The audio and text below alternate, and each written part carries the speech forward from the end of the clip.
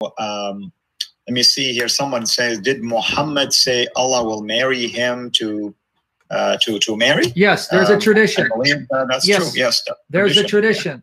And according to a tradition reported by Ibn Kathir, deemed to be da'if, meaning weak. Da'if, brother. Ibn Kathir in his Qisas, the stories of the prophets, Al-Anbiya, right? Al-Anbiya, he mentions there's a tradition that goes with chapter 66 of the Quran, verse 12. It says the reason why Allah mentions Mary in Surah Al-Tahrim, that's right, because I get it confused with Surah Al-Talaq, the divorce. Guys, you need to listen to this. It's in one of my articles. In Surah Al-Tahrim, chapter 66, there Allah is rebuking the wives of Muhammad for their rebellion, so-called. And he says that Allah can replace you with better wives. Allah can replace you with better wives for Muhammad. And so the Quran mentions two pious women.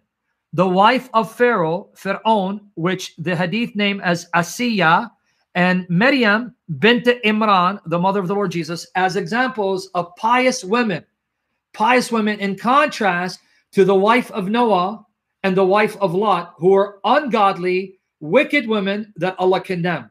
Now, the Muslim commentators say the reason why Allah mentioned Asiya, the wife of Pharaoh, who is an unbeliever, who's burning in hell, and Maryam bint Imran, Mary, the daughter of Imran, who's supposedly the mother of the Lord Jesus, is because Allah in paradise will make Mary and Asiya the wives of Muhammad.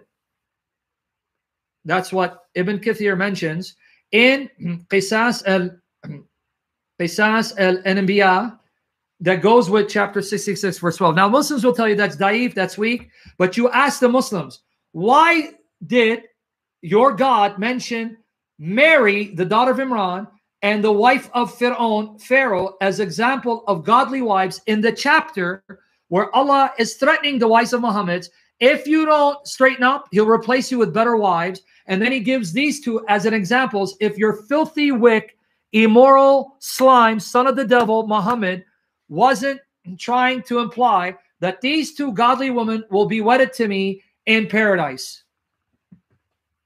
Not to mention how disgusting his God was in describing how Mary was impregnated in chapter 66, verse 12. So. Yep.